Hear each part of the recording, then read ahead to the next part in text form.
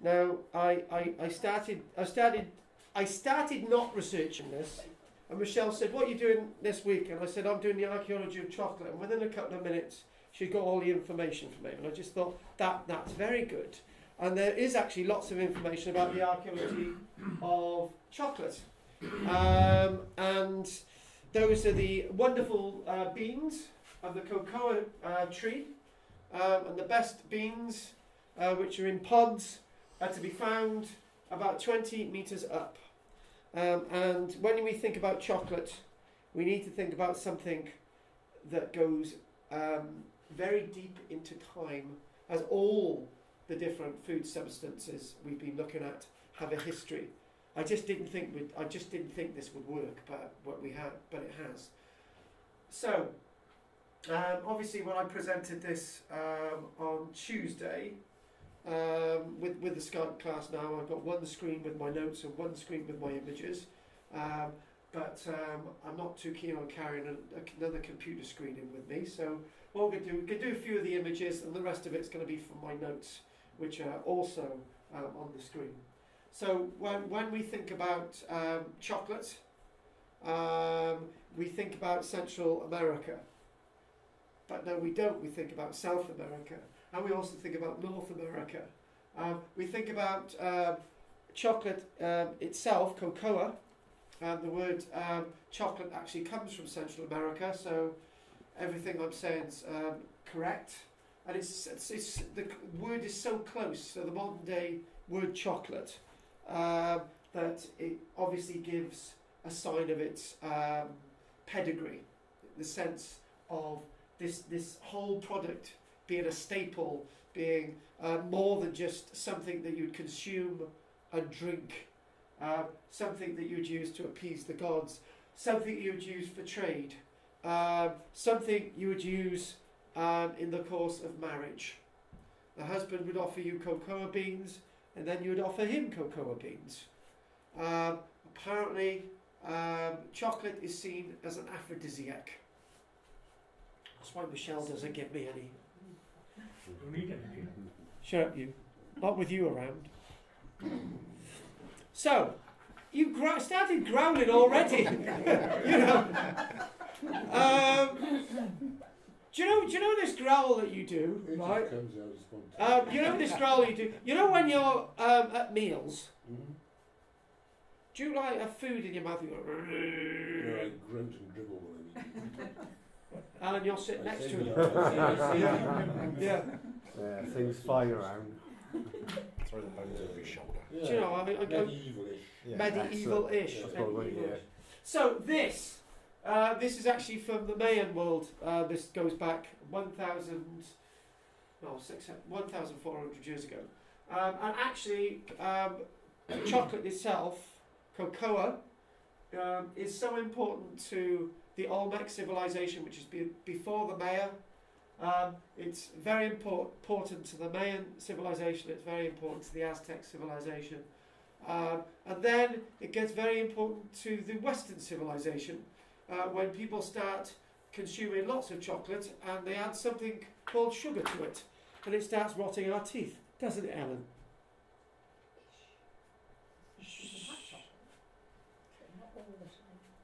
So here we go. You're trying to defend having chocolate, aren't you? No. You are? No, we're not keeping chocolate. Oh, okay. It looks like they're offering it to a cat, but still. Looks like a glass of Guinness. Shut up!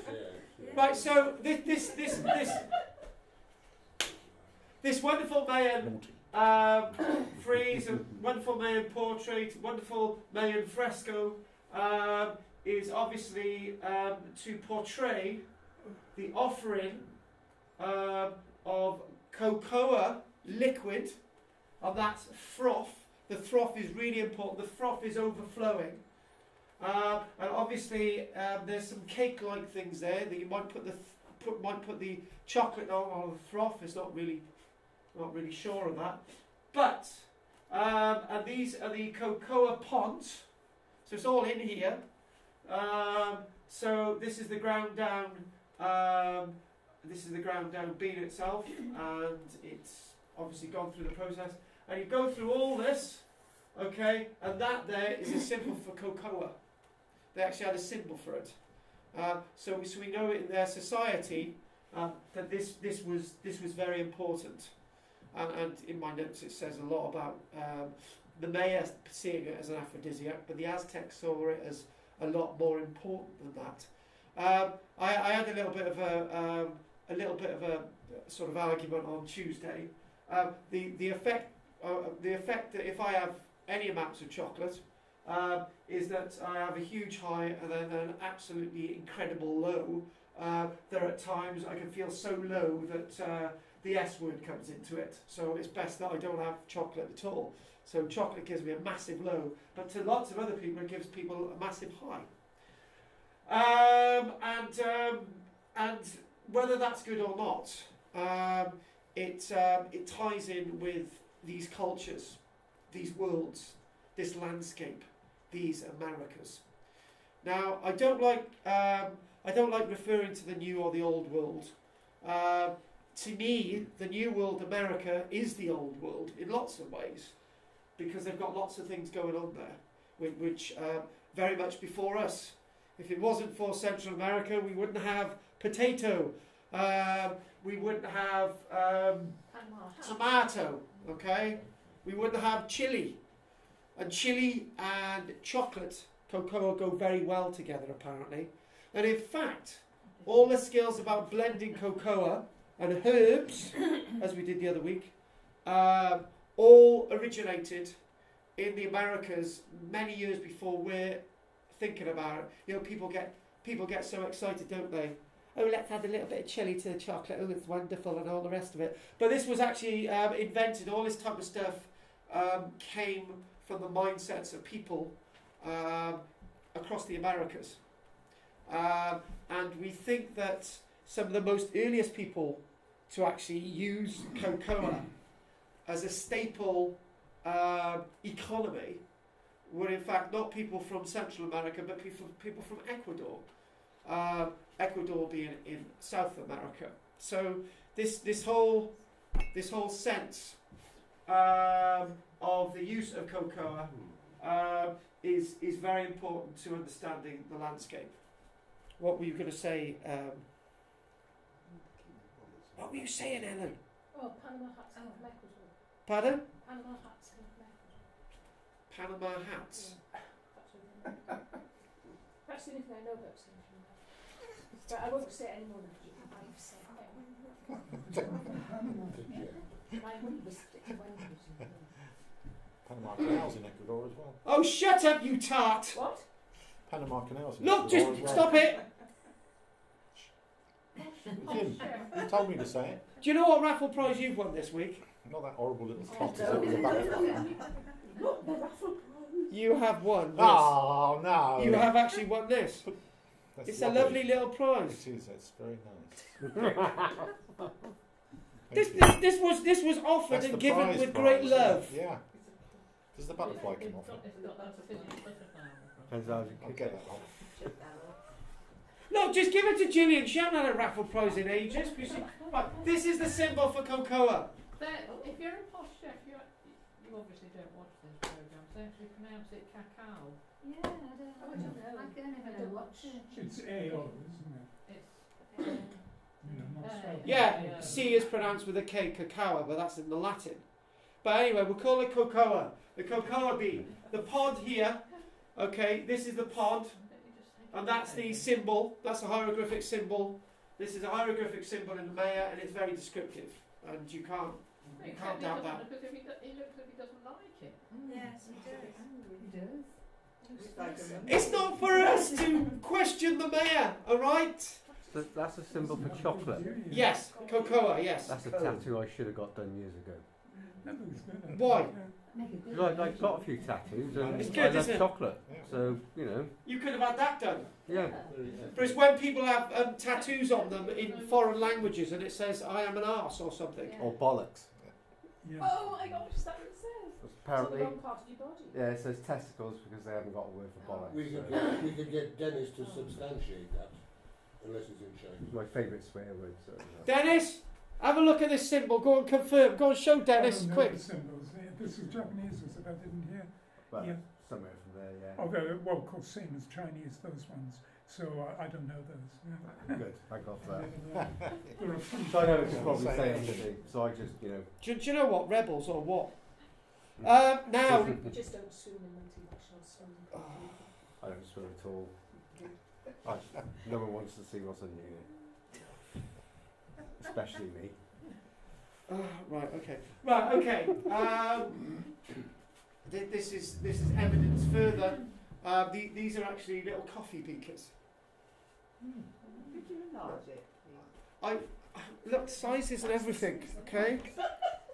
Special. I'm trying.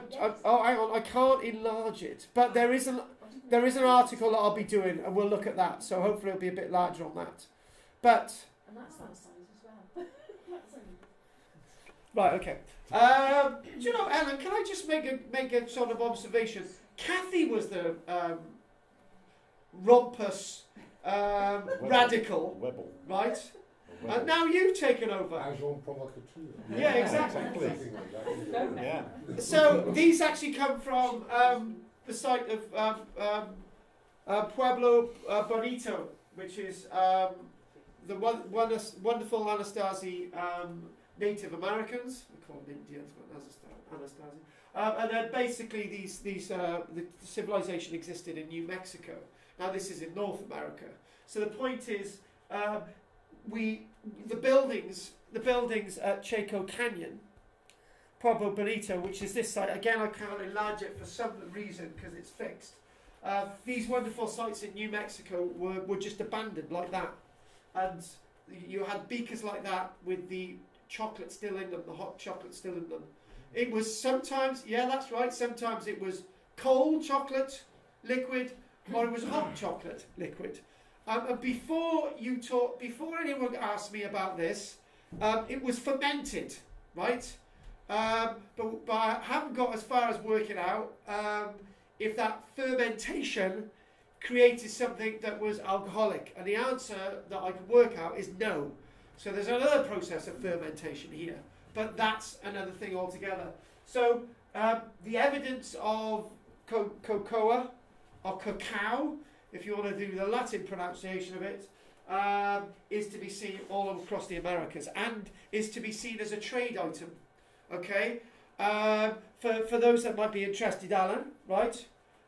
You could have 10 cocoa beans and you could have a night of luxury with a prostitute. Or, Steve, you could buy a slave for 100 cocoa beans. And have unlimited nights of passion. Excellent. They're all male. Well, at least I get the housework done. Moving on. You just sit there with a whip. Come on, you missed a bit. Make your sandwiches. Yeah. It'd be Jane with a whip anyway, wouldn't it? You're going to hit Jane with them. Yeah, you should have to use it. You missed Jane earlier. She was talking about with her whip. Dominatrix. Yeah. Yeah. Yeah. Self-admitted. Oh, hang on, we missed this, Pete. What are you on about a whip? Do you know, years ago, my brother bought me back this huge bullwhip from Cyprus. And I actually took it into school with me one day, and the teacher took it off me, and I didn't see it for the whole weekend, and she gave it back to me on the Monday. I don't know what that was about. Okay. Was there any skin attached to the end of it when you had it back? It looked like it had been worn. Oh dear me. Anyway, this is from the 1650s, and this is when this is illustrating somebody from probably the French East India Company with somebody of Central American ilk and somebody from the East as well. Yeah, but this is obviously portraying the widespread trade in cocoa 100 years after its discovery, or you could say rediscovery, its discovery by the conquistadors after they had sacked and destroyed the civilizations in the Americas. Some say within the space of 50 years, 200 million people were dead thanks to the Spanish and the Portuguese. But that's up for debate. Disease and all sorts of things. Now, this is when I look at my notes. This is from an Aztec codex, but unfortunately it's not an Aztec codex prepared by the Aztecs. This is an Aztec codex prepared by some kind of a priest in the Christian world.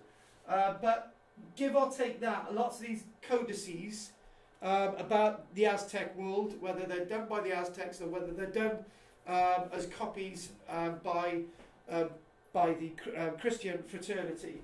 This one is showing something very important. It's a yellow liquid. This is the cocoa. And what you do, you've got two beakers, and you either have it warm or cold, and you're constantly evolving this so that you create a froth. Okay, and again, the froth is really important because the froth is where all the bitterness is stored, and you can actually either take the froth off, and you can drink the liquid. But nevertheless, this is bitter, so they're adding other things into them to add to the taste. And this is what this is portraying.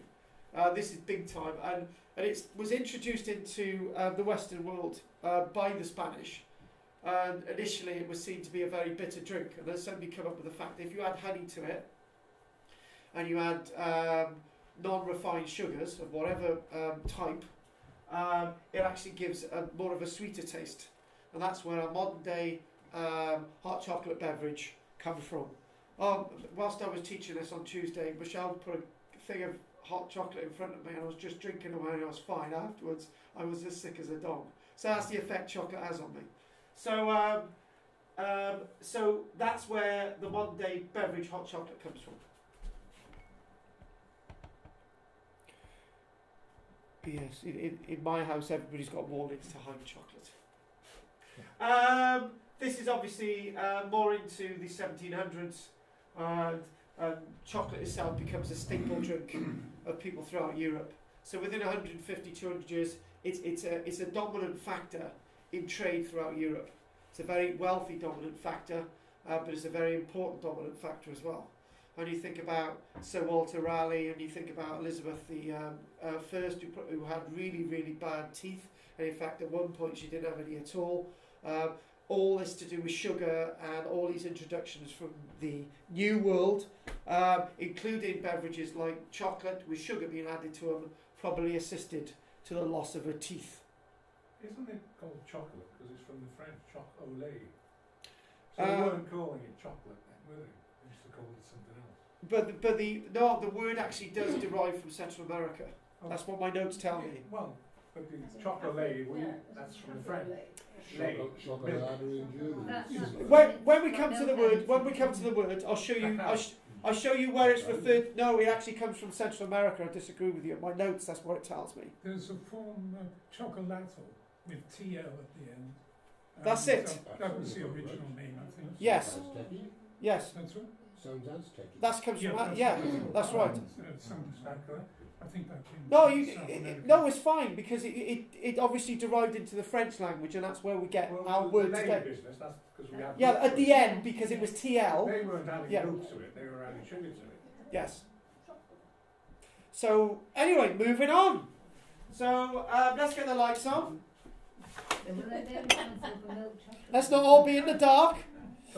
By the way, Ellen didn't want me to mention, but she said because she's enjoying these classes very much, she's decided to offer to everybody that she'll pay for all the meals at Christmas time. And that thanks to Ellen. Very nice of her, yeah. Very, very nice of you, Ellen. Is this where we say the Christmas ho ho ho? No, that's on the 19th. Oh, and by the way, I'm turning up in my birthday suit. Bring a cracker. Right. Yeah, bring your own cracker.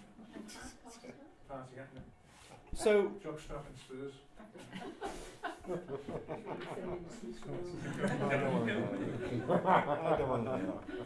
Actually, do you know, for once I'm going to get the whiteboard out. You haven't seen my whiteboard for a long time. We haven't, no. I'm going to get it out. You get it out. I'm going to get it out. Don't let anyone stop me. And this is where the word chocolate comes from.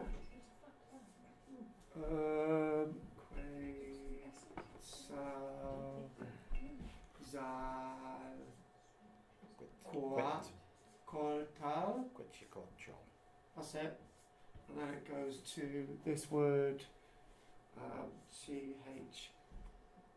CHOCOLA. Big go. So there you go. Basically, this is the that's the god of wisdom. This is the god of wisdom to the Aztecs. So it's the word.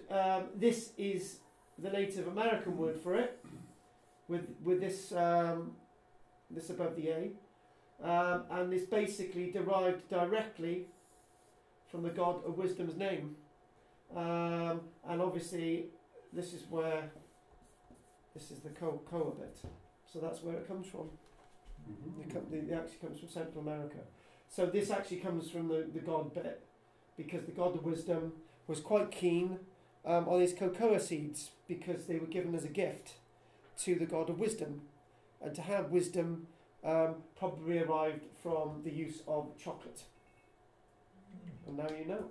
But this is to the Aztecs. Where it comes from before that, I'm not sure. Oh, there you go. That was good to use a whiteboard occasionally. There's nothing wrong with using a whiteboard. So the history of chocolate begins in Mesoamerica, as we know. The word fermented beverages, don't get sort of too much het up on the word fermented associated with alcohol. But the fermented beverage, it's seen to be a liquid by most archaeologists looking at the texts and looking at the evidence, the acids associated with the pottery that chocolate is found on, or cocoa is found on. So they archaeologists have thought that this is a fermented beverage, but now we believe that it's being consumed as a semi-solid as well. Okay, as a chocolate dip rather than a drink. A bit like Nutella, except without the sugar. Well, there you go. So up until not so long ago, up until this year, and up until a few months ago, it was believed that it originally derived as a fermented beverage. But the evidence tells us that it was seen and utilised by other peoples throughout America, and its use is quite wide. And one thing I've been realising is that when we've been looking at food and drink, because we've got cider coming up, but not next week. Next week is fermented fish sauce, which has a putrefying taste and smell. That's what we'll be doing next week, and we'll be doing snails next week. And absolute skewered dormice. We'll be doing all that stuff next week, and then we've got cider after. We're bringing some in. We're bringing, Ellen's bringing some examples in. Yeah. What she's going to do is get some rotting fish, stamp it with her feet, get the bacteria in there. Okay. Extra flavour. Extra flavour, yeah, because Ellen's good. In Sweden, some horrible fish they have. They do, yeah. Oh yeah, there's nothing wrong with that. So the Aztecs believed that cocoa seeds were the gift to and from Quetzalcoatl, the god of wisdom. And the seeds once had so much value that they were used as a form of currency across the Americas. So it's being traded all the way across the Americas. And actually, when the conquistadors were given as a gift these beans, you can imagine that they're looking, thinking, right, where's the gold? Because the Montezuma and his Aztec aristocracy couldn't understand that the conquistadors were only interested in gold. So when they were offering them other things, they started to become more and more insulted. The thing is, right, this is a good point. By offering the conquistadors cocoa beans, okay, they felt that they were offering cocoa beans to gods, because that's who they felt the conquistadors were. So when the conquistadors said, we don't want these beans, they didn't know what to make of it, right?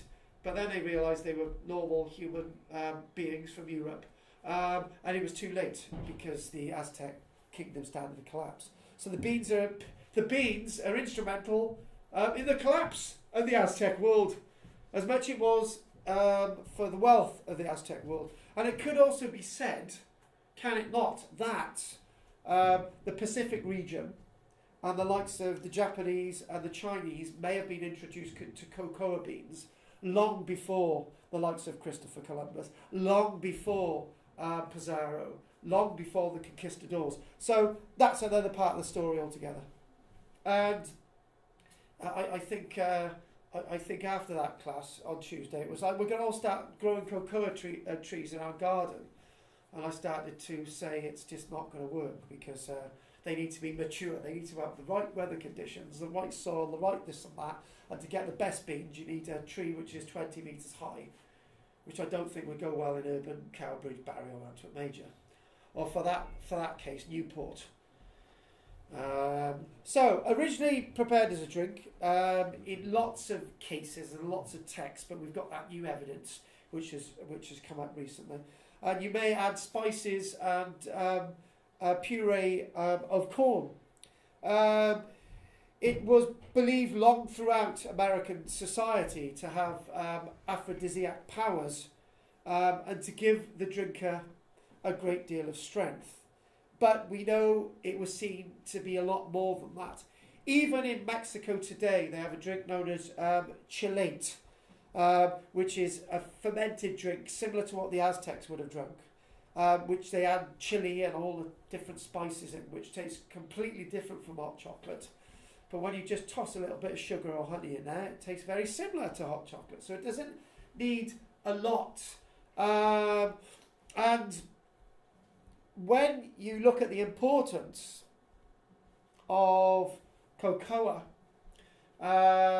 even into the modern day and age, for example, did you know, it's a very interesting, strange fact, the American Army in the First and the Second World War were being given cocoa beans as part of their rations. Not chocolate, but cocoa beans, which is an unusual thing altogether. And it says here, but actually one thing I missed out, when we were looking at about the meaning, it didn't come into the Spanish language first from Central America. Start again, I'll screw that up. It didn't come into the French language first from Central America, the word. It came into the Spanish language first, and then mutated into the French, and then mutated into us. It's quite an interesting word, but the word chocolate isn't far away from the original word, which is quite interesting in itself. In other words, it's a respected word. So, history. So cultivation and consumption was extensive throughout the Mesoamericas, thanks to the cocoa tree, which it's their native of. And the other thing as well is having cocoa trees, it needs to be pollinated by the right beasties. So if you don't have the right beasties, it's not going to be properly pollinated, and you're not going to have your cocoa pods, you're not going to have your cocoa seeds, and you're not going to be able to create your own chocolate, which Gillian was getting very excited, but I've just crushed her life aims. Sorry. But I love doing that to you. Anyway, you have 20-metre tall trees, and you have the cocoa pods, which are long sheaths, which are usually nearly 2 foot in length, right? So you can imagine one of these falling on your head. And when you break them open, there's a sweet viscous pulp inside, and you usually got about 20 to 40 almond-shaped beans. And that's another point as well. When the conquistadors were offered these beans, they actually felt they thought they were almonds. They really felt insulted. You know, we're not getting the gold. Likewise, they're thinking, oh my God, Montezuma's thinking, we can't appease the gods without beans. What's wrong with him? He doesn't love us anymore. That's what they were thinking, right? So, and it's all the sweet pulp itself may have been the first thing consumed by human beings, and they decided to use the beans in whatever way. So cocoa pods themselves can range in size and colour. What's produced at the end after being ground down can be green, purple, can be brown, can be any colour. Okay, so the original colour of chocolate isn't necessarily brown. It's yellow, or green, or purple, or red. It can be any colour. So when we talk about white chocolate, we talk about dark chocolate. The original colour is nothing like that at all. And when it's all ground down, it has a smooth taste, as we're probably aware.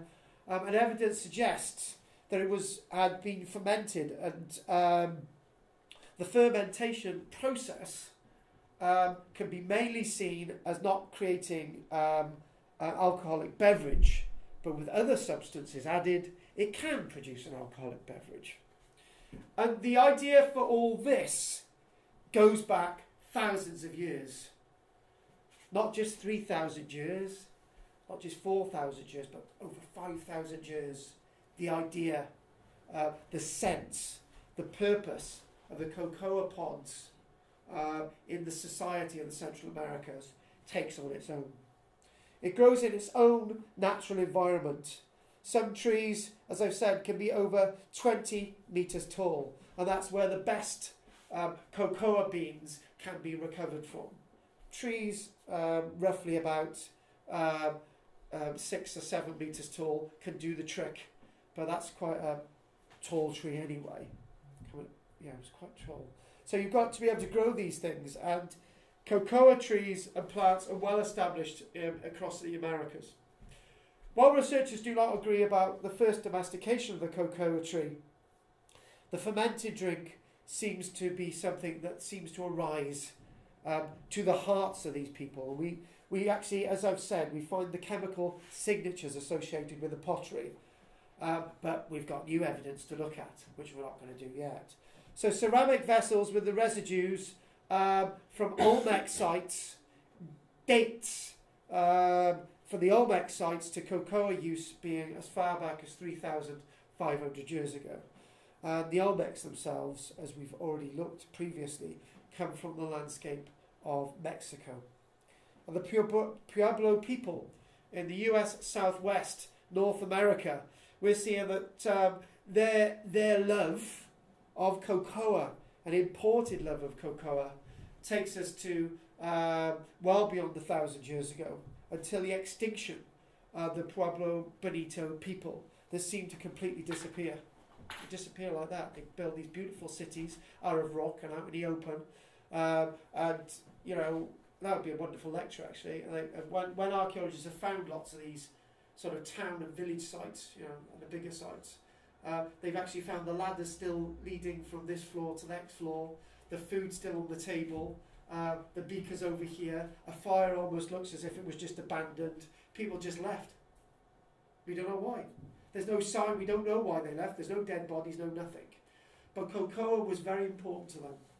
And we see it in the beakers that were left on their tables. So it's almost looking akin to what the way people would write in North America when the white man got there. They would write along the lines that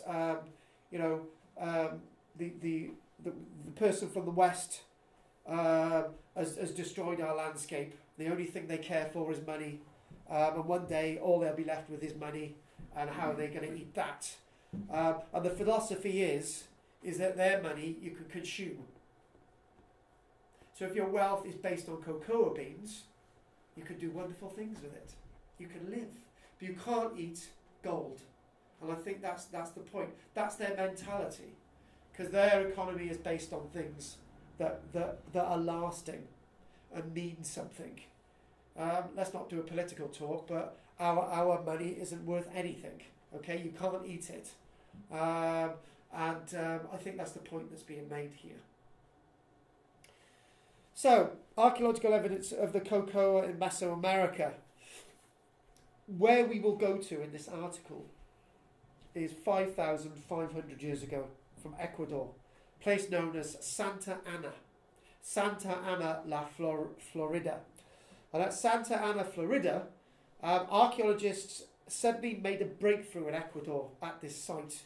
In 1984, they started to find chemical traces on pottery that indicated in Ecuador they were consuming chocolate many, many years before the likes of the Aztecs. And then also at the same time, at Mayan sites, they've started to find residue on their pottery from 3,000 years ago. And they even started to associate cocoa not just with the living, but with, as these things progress, with those going into the afterlife as well. With one tomb they excavated a place known as Rio Azul in Guatemala, a Maya site. They found 15 vessels, and the contents of those vessels contained residue of chocolate in connection with the royal tomb, because that was the wealth, not gold. Just one quick thing they used to say about the Incan civilization. As Pizarro walked through the streets of Cusco, it was given a different name there. Then, as he walked through the streets of Cusco, he was walking on gold. You had temples which were just full of gold. There would be little flower gardens, and all the flowers would be made of gold. And Pizarro couldn't understand this. He couldn't understand that gold was everywhere, because it was just like tea bags. Okay, there's loads of tea around, and their true wealth was something very, very different. Living life was what the American civilization saw more importantly than gold or things you could consume. But going back to the Ecuadorians, you've not only got the evidence. Going to the Maya, you've not only got the evidence, but you've got it's shown in their art. Chocolate is shown in their art. So when in society, when you bring something you love into your art, it's for all to behold. You're preserving it in your art. So that's a really important point. And they found that they find out that it's almost as if it's so important, and the ability to be able to trace the levels of cocoa in the past, that they've invested in new technology that can actually detect something known as theobromine, which is a natural substance which is in cocoa. And wherever you find that, you know that cocoa is being refined and it's being used. Cocoa powder, that's where you find theobromine, and that's what the microscopes are looking for. So cocoa powder was also found in beautifully decorated bowls and jars, which indicate that there's chocolate in it as well, across the Americas. And these bowls with the powder show that the powder was not only of high quality, and so were the bowls. You can imagine that the cocoa was thought to be a centerpiece of civilizations throughout the Americas. It was part of social gatherings, where today we may joke about it, we might like a glass of wine. To them, cocoa was key to their worlds. But it's not just that either. With the Olmecs themselves, with that earlier civilization that came before the Maya, with the Olmecs, we're actually starting to see that it's used in medicine as well. Medicine, where we looked, it's technically a herb, you know. But banana's apparently a herb, so you can look at it technically as a herb. And it's used in medicinal purposes as well. So not only it's in all levels of their world, it's used to cure people and to help people. Sorry to interrupt, but when Adrian went to the physio in Llantwit, you're probably not going to believe this, but I won't bore you with all the details. No, please do if it's relevant. Yeah, it is relevant. Part of what he had to do to get the muscles in his knee stronger was to eat a square of dark chocolate, and it was because he thought it was copper deficient. Oh, right. And there's apparently copper in dark chocolate, so that's what he did. Apart from doing exercises too. Yeah. And that's the regular physio in Llantwit. That's You it, got that's- that from Chinese.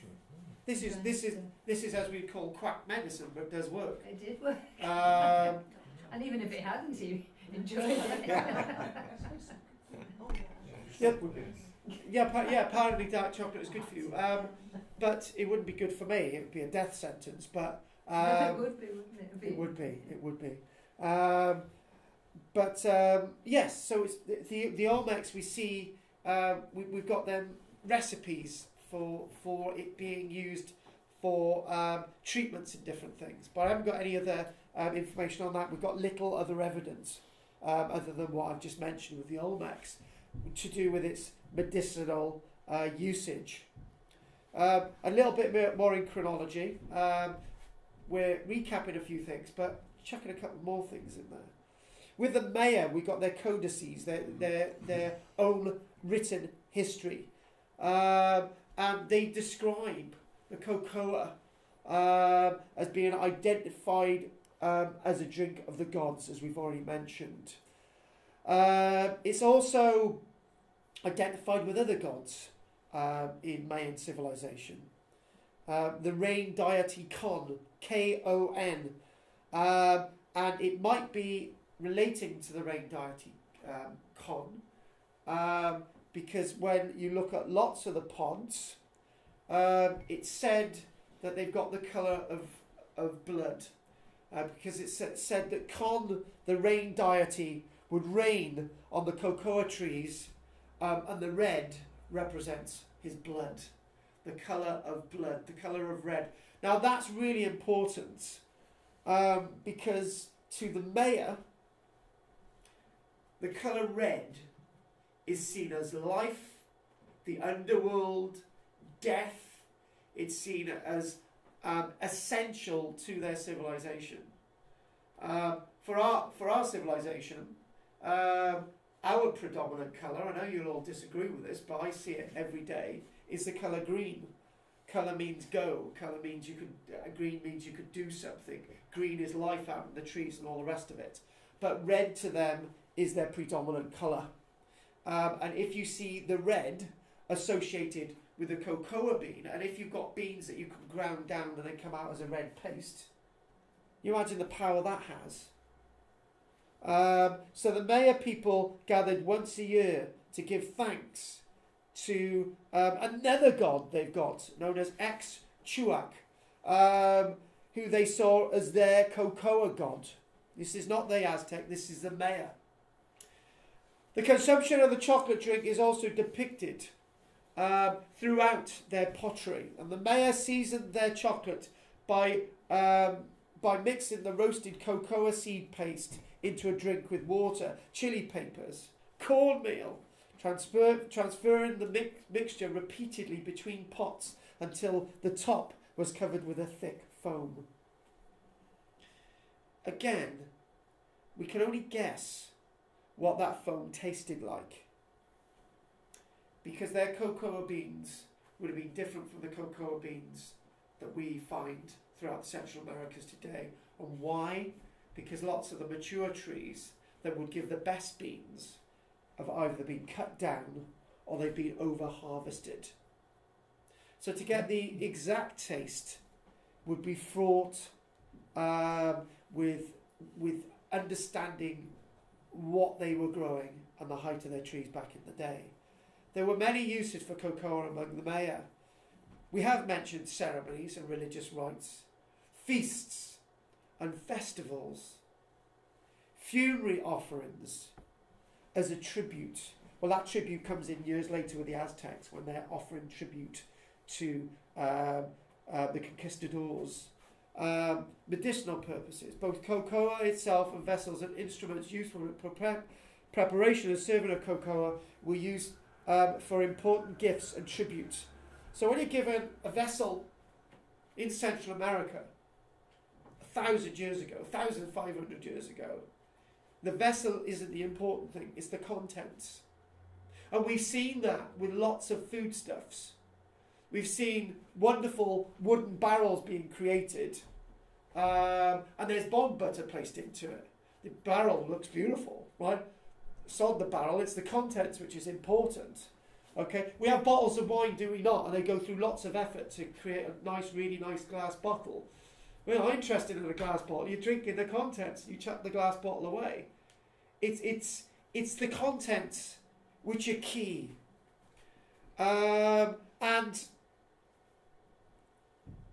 we haven't mentioned this much. I've alluded to it throughout. But cocoa beans and the sense of them being used for currency. I know some people agree with Brexit and the European Union and all the rest of it in this room, but I'm not really interested in that. But back in the day in the Americas, they had a universal currency, the cocoa bean. That was it. Everybody had cocoa beans. From the south to the middle to the north. It was their currency. Okay, that was the first universal currency that spread across 2 continents. Okay, and we're struggling with euros. They invented it all those years ago because it was simple. And I tell you what, right? If the guy over there doesn't want the cocoa beans, you can make it into a drink. Job done. You come back from abroad these days with euros, and lots of people I know just chuck them in the bin, right? So I've known people. They said, "Oh, I've just been on holiday. What do you do with your euros?" I just tossed them into the recycling. You wouldn't do that with cocoa beans because they had so many uses. It's a universal currency. Okay, the whole first idea of a currency is that something you can use and recycle or whatever. The first idea with currency in this country, gold coins produced by the Kenai, the Jabunai tribe, and so on. All those earlier tribes, tribal people confederations before the Romans got over here. The coin itself is not the value, it's what you use the coin for is the value. We've lost what money is about. Okay, they knew it. The currency itself, as we see through their writings, can be used to purchase anything from avocados to a turkey to purchasing sex. A rabbit, for example, was worth 10 cocoa beans to the mayor. 10. A slave, going after your slave now, that's worth 100. And the services of a prostitute between 8 to 10 beans. According to what type of negotiation you can go into with. This would have been protected then, otherwise you could go and pluck your own beans, couldn't you? Yes, it's protected. It's key. Your tree is your money pot, okay? Your tree is your wealth. And this is where we get into a difficulty, which I can't really examine today. Whether this is about people who've got power, have got a cocoa tree, right? Is it about that? I'm not going any further with that. But it's said to the mayor in their codices that that the beans themselves are key to the upper classes in the service of marriage. Okay, to trade beans was something that the upper classes did. So if you trade X amount of beans over here, you've got to have the same amount of beans to trade, right? There's no point trading different amounts of beans. If this person doesn't have enough beans, then you're not going to marry them, right? So you're going to be able to trade the same amount of beans, which sort of comes into the idea of equality amongst male and female, but let's not do that. The form of the marriage is the bride gives the bridegroom a small stool painted in colours and gives him cocoa beans and says to him, "These I give thee a sign that I accept thee as my husband." And he gives the same amount of cocoa beans, but instead of giving a stool, he gives her some skirts. So why don't they just keep the beans? I know, I was thinking that. Well, supply and demand, it's That's got a load of rubbish, that, isn't it? Oh, shut up! This is what they did. But no, you can understand it. There is actually an understanding. Yeah. Okay, there's an understanding. If you haven't got any beans, right, then I'm not marrying you. Show me your beans. Go on. Well, that's it. I'm serious. No, I'm serious. If you've got no beans, then you're not worth I it. can understand that, but Well, if that's they're it. giving and taking the same amount, Well, people give wedding rings, don't they? Yeah. Yeah, but That's the my point, wedding ring. no, the point is, if you haven't got any beans to give, right, I'm not going to give you mine. I'm going to go off to somebody else, like Peter. So you need to show your beans before. You need to show your Must beans. have been state controlled or something. What's that you should- Got to have been. There's got to have been. There's got. I don't think there's a standard. Okay. And don't eat them before you hand them over. Yeah, that's true. I don't think you're going to be. Oh, moving on. I think there's going to be an acceptable standard. Okay. I wouldn't pay more than 10 beans for sex. 10's enough. Can you do half a bean? Oh, nobody's going to marry you today. With that half a bean. You bloody cheapskate. I always knew you were cheap. Well, Talking about cheap, we got our walk at Llantwit tomorrow at 7:15. If anyone's interested, I thought I'd chuck down there. You coming on that, Dennis? No, miss. Yeah. Yeah. Okay, Dennis. You can walk over there, Dennis. That's right. It's walking distance from There's a me. pub not far from here, Dennis. I know that. So if anyone else is interested, then let me know by the end. 7:15 tomorrow, Llantwit Church. I got your flyer yesterday. Simple animals. Yes, he's been out and about, hasn't he? Ah, Yes. that wasn't me. That was my friend Rhiannon. Alright. Oh, I met up with I met up with Rhiannon yesterday. Do you remember when we did it when I did it? Yeah, that's right. The bloke shouting at me. Just shut up. Do you remember that? In Llantwit? Was he? Yeah. But we ignored him. You did. Yeah, I I did. was That's. very embarrassed because I hadn't been on one of your walks before. And the thing is, right? Then he pays and joins. Well, yeah, so I enjoyed it. I Good. did enjoy the It show. had a bit of excitement, didn't it? It had a bit of excitement. But aren't there lots Yeah, of no, my grumpy village, people? he said, Yeah, he lots showed of me. grumpy people around here. There are. It's unbelievable, isn't it? There are. The grumpy people there. You were loud. Landmaid. I was only doing my job. People Yeah. come out. Is your ghost detector Yeah, been there working? are, you're right. It was a bit weird the other Thursday. Well, they've got no. Somebody in the room was on that walk, Ellen. Anyway, let's carry on. So the main preparation of the cocoa started with cutting open cocoa pods, as we know, to expose the beans and the fleshy pulp. The beans were left out to ferment for a few days. It's a word for ferment again.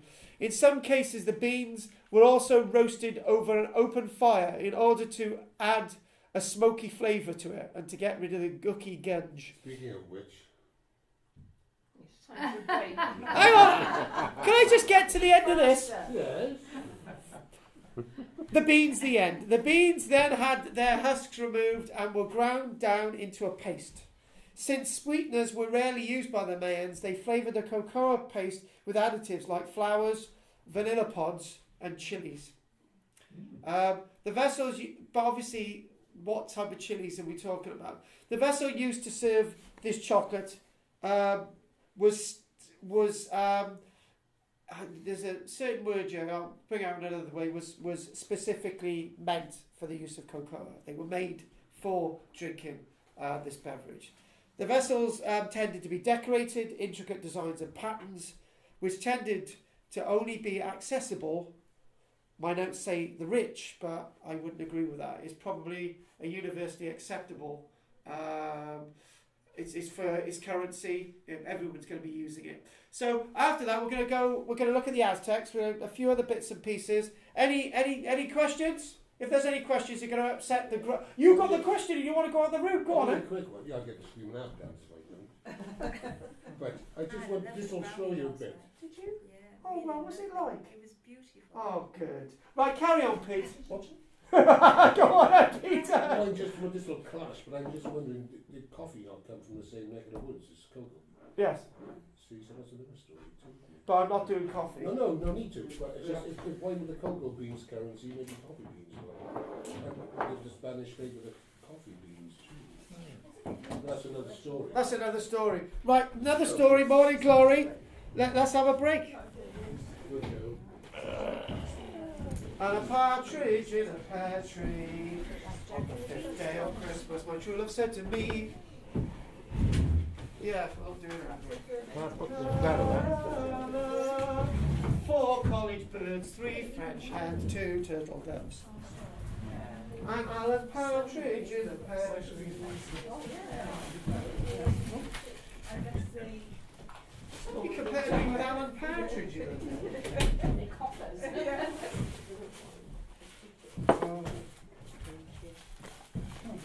Do you know what? I had a bloody thing through my door, right? Apparently I drove along the bus lane. But apparently, though, the bus lane is on that side and I clearly see it on this side. It looks naughty to me now. We haven't been naughty. Yeah, it was right. The bus lane's that side, right, and there's my car. Running parallel to the bus lane. See what I mean?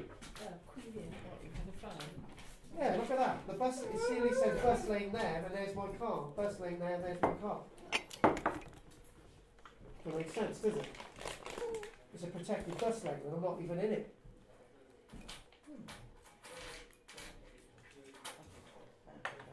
Doesn't make any sense. So the query there.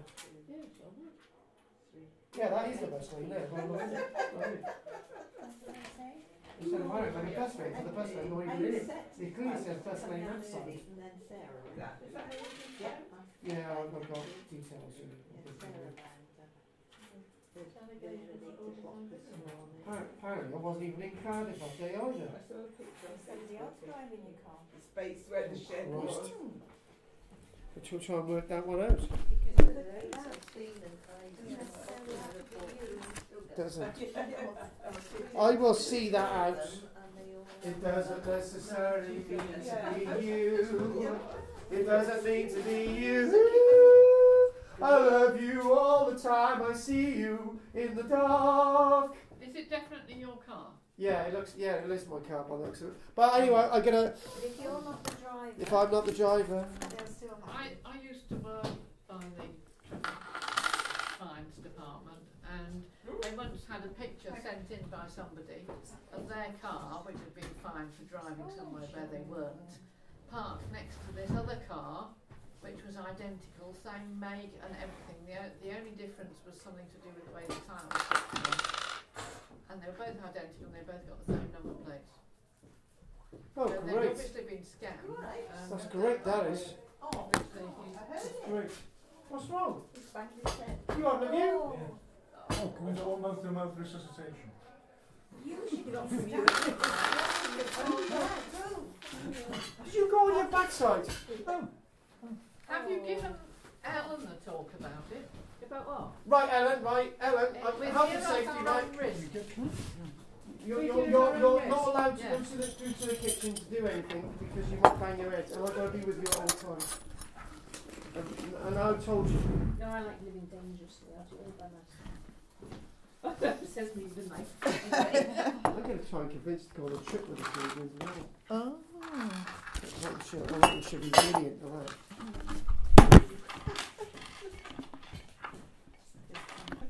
More about part 2 and the wonderful strutting and stomping around to tell you more about chocolate in the Aztec world. By the 1400s, the Aztec Empire took over a sizable part of Mesoamerica. They were not able to grow cocoa themselves. Now that is very interesting. Very interesting. It might be because there was an overuse of cocoa planting. There was devastation across the crops. There was some disease. There's a lot saying that most of the cocoa for the Aztec world had to be imported in from other areas of America. So that may tell you something very, very interesting. I just presumed they got it from the forest and they didn't actually cultivate it. Yeah, by that stage, there had been climatic disasters, and there was heavy agriculture, and lots of the old jungles had been cut down. So that would have a huge effect. A huge population. The Aztecs had a huge population, so all that deforestation would have an adverse effect on the cocoa. Yes, we're not saying for 1 minute they didn't grow their own, but obviously the large bulk of it was being brought in. And all the areas that the Aztec conquered were ordered to, as tribute, offer the Aztec city, Tenochtitlan, large tributes of cocoa beans. So they were conquering more. It's almost as if it was a tax. So they were conquering new territories which weren't as wealthy as the Aztecs. So there's obviously loads of cocoa trees, and that was their tribute. It wasn't gold; it was cocoa beans. So it puts a different idea on how these people thought of the world. Okay, how they thought of the world was there a lot more important things in life than gold. So the cocoa bean, which could have been the vessel of lots of things, was key to Aztec empire building. The cocoa bean became a form of currency naturally. We've discussed this. And the Spanish conquistadors left records of the value of the cocoa bean to the Aztecs, for example. They wrote that for the Aztecs, not the Maya now, the Aztecs are a little bit further on now. 600 years ago, the Aztecs are. By the time the conquistadors got there in 1519, 1520, 1521, they were describing that 100 beans could purchase a canoe filled. So 100 beans could purchase a canoe filled with water, fresh water, or a turkey hen. Right? I know that sounds unusual, but a canoe filled, that's the description. 100 beans could purchase a canoe filled with fresh water or a turkey hen. And I think that says a little bit more, that it's not about gold, it's about produce. Turkey hens, really fat turkey hens, would be very valuable as well. For example, if you buy a turkey for Christmas now, you're not going to have much change of 100 quid, are you? Yes. Depends where you get it. The Aztecs associated cocoa with their own god, Quetzalcoatl, which we've mentioned on the board, who they believed had been condemned by the other gods for sharing chocolate with humans. You see? A god sharing chocolate with humans. Can you see there's a link there between Adam and Eve, the Adam and Eve myth? There's all these sort of similarities. Unlike the Maya of the Yucatan, the Aztecs drank chocolate cold. So the Maya drank it warm, the Aztecs drank it cold. Now, we don't really know what that's about. It was consumed for a variety of purposes. We mentioned the idea of the aphrodisiac. It was seen as a treat for men after battle. They'd be treated to a beverage of chocolate for fighting. And this is interesting. You want to mention about the United States soldiers being given a ration of these beans, right? The Aztec soldiers were also given a ration of these beans. There's a weird thing there. There's a weird link which you can't really work out. Maybe energy or something. To do with energy, yes. Here's a little bit more. What I don't want to do is look at chocolate in our world, because there's a couple of articles I want to do quickly. So anyway, Christopher Columbus, when he first got to that part of the Americas in 1502, he was offered a large amount of cocoa beans, which he didn't really know what to make of. This was in 1502. These were on the islands off the central peninsula of Yucatan, where Mexico is. So this was Christopher Columbus. Cocoa beans, didn't know what to make of it. But they were really discovered by Fernando Cortez in the 1519, 1520. And he described these as almonds. And in his sort of translated words, he wrote, "For when they were brought on board ship, together with their goods, I observed that when any of these almonds fell, they all stopped to pick them up." And he describes as if their own eyes had fallen out. So he observed the cocoa beans were so important to them. Do you know, for example, okay,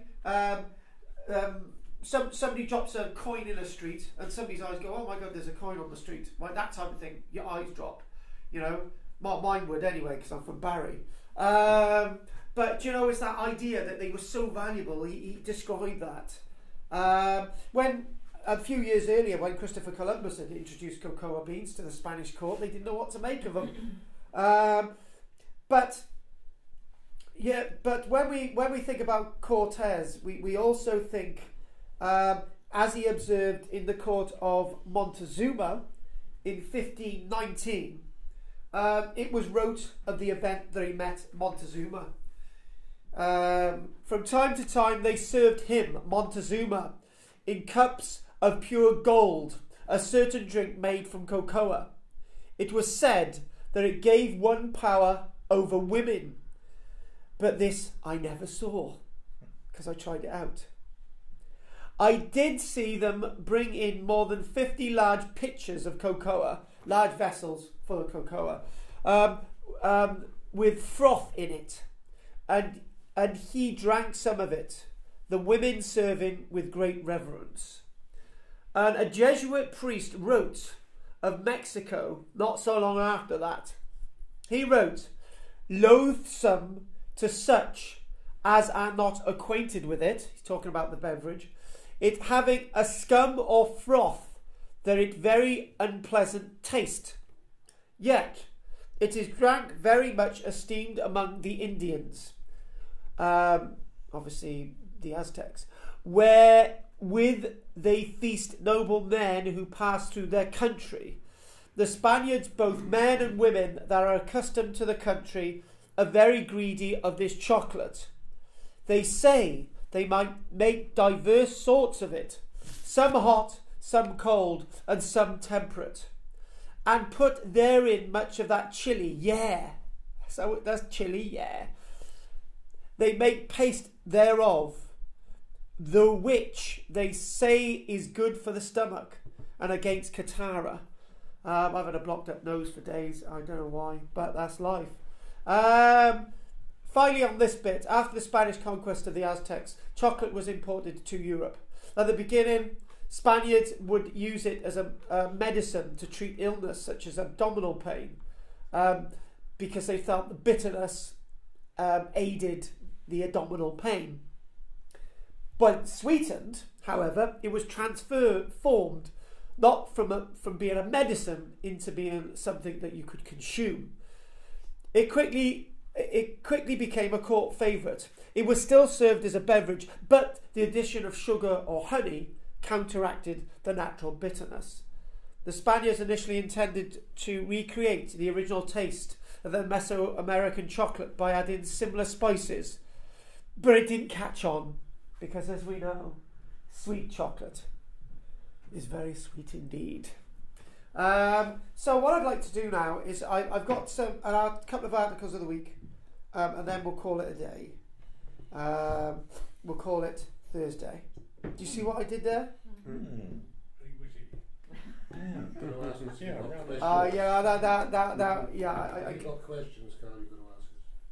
Well, got to ask you. Yeah, not me, but I was wondering if the peasants drank this chocolate as well. This is the thing where I would say that they did, because it was a staple.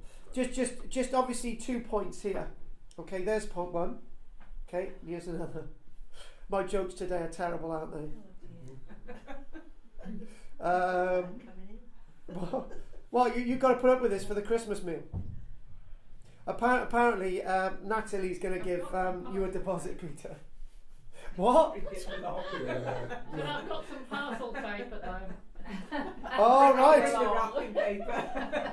The lovely Michelle has to come to the Christmas feast. Well, after a bit of bondage. Archaeologists find traces of 2,500-year-old chocolate. Now, this is at a site in the Yucatan Peninsula. Now, they found 2,500 years ago that instead of being a liquid, it was a condiment, or almost a solid, consumed by the peoples of Central America 2,500 years ago. Experts have long thought cocoa beans and pods were mainly used as a beverage, but by crushing them, making them into a paste, we know that they were consumed in similar ways to the way we consume them today. This is the first time it has been found on a plate. They found it on a plate used for serving food, not in a drinking container. It is unlikely that it was ground on the plate, but it was obviously added to the plate after being ground into a pestle and mortar. Now that was a report from not so long ago, okay? This one again, and the pest resistance about Ecuador comes at the end. It says about the various chroniclers with the Aztecs, and this is about Pablo Benito, quickly, so if we can get this on. Can you just stop mucking around with my thingamajigs, Alan? He's always pulling my plugs out. Here we go. Excellent. Okay. Right. Before we come on, it mentions about Pablo Benito quickly, so we'll just do that bit when it comes up. Lights. That's from a Carry On film. Carry On camping. Lights. Right, we've done that little bit there. Where we've got that symbol there, the glyph associated with cocoa. And if we, sorry about the light a minute. So we've got those beakers there from Pablo Benito. Again, I can't enlarge that. These cylinders were found in the 1920s, which you showed you an illustration of earlier on. Vessels similar to those used in Mesoamerica. So they had, across the whole of the Americas, they got these specific beakers. Now, so not only are the beans travelling, the fashion's travelling, okay? Which is akin to your question earlier on about the Celts. This is not an invasion of people, it's just idea spreading, right? Which they give a silly name to. So that's my answer to your question. So these are being found in this type of site, Pablo Benito. And these were found in the 1920s. And they've been analysing some of these more recently, and they found that they've got evidence of a drinking beverage being consumed. And finally, this. Archaeologists find earliest chocolate ingredients in Ecuador, and this is what we're going to finish on. Now, they like their chocolate in Ecuador, as you can see there. There you go. That's Kathy in the middle. What? Which one's Kathy in the middle? Kathy's the one in the middle. Oh, right. Yeah, she looks a bit dishevelled. On the edge of the Amazon River Basin in southeast Ecuador, a team of archaeologists and other researchers have recently discovered that the origins of the world's chocolate supply dates to, let's round it up to 5,500 years ago. This is in Ecuador. Since cocoa, or the seed of a tropical evergreen tree, is well known to have figured prominently, it says, and predominantly in Olmec, Mayan and Aztec cultures, researchers have long assumed that it originated in Central America.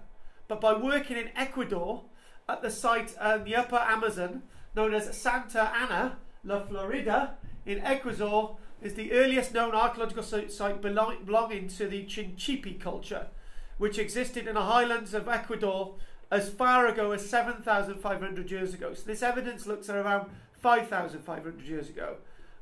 So they got the domestication of the plants and various animals. They've got evidence of maize, beans, sweet potato, chili, and cocoa associated with this wonderful site, the Santa Ana in Ecuador. The jewelry, stone bowls, ceramics, and what they've simply done to test the presence of theobromina or broma, which is a residual signature of cocoa on the ceramics, which they've actually found at this site in Ecuador.